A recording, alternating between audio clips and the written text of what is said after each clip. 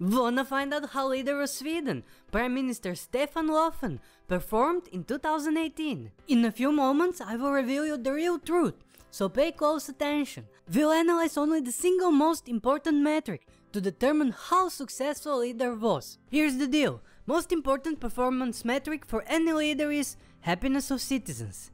It's number composed of multiple variables, including GDP per capita, social support, healthy life expectancy, freedom to make life choices, generosity, and perception of corruption.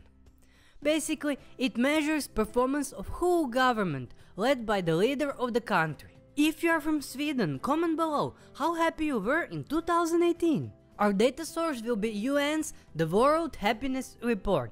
UN stands for United Nations. We'll analyze two main factors: position in 2018 happiness report and change in rankings. Based on those factors, all leaders get grades.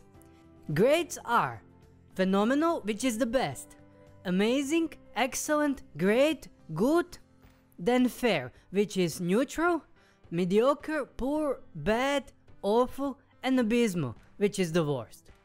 If country dropped ranking from last year, leader can't get positive grade. Is that clear? And now, are you ready? Leader of Sweden, Prime Minister Stefan Löfven, in 2018 performed, drumroll, wait for it, phenomenal! You can best visualize it by seeing how high this red arrow is. And now, few numbers. His score was 801 and he ranked 11th among all leaders. Sweden was ranked 9th in 2017, which is very high. And in 2018 they gained 2 places to 7th place. So as you can see, it's phenomenal job. Your leader is making you more happy. If you now want to see how Sweden ministers in charge of finance and economy performed in 2018, click the link in the top right corner. And that's not all. Let's see few leaders that performed the best, so you can see how phenomenal performance looks like. Here is the top of the rankings. Rank number 1 was leader from Benin, Patrice Talon, President of Benin. He did phenomenal job and Benin recorded a jump of 33 places in the rankings. Awesome! Rank number 2 was leader from Kosovo, Ramush Haradinaj, Prime Minister of Kosovo. Phenomenal job, Kosovo jumped 90 places in the rankings.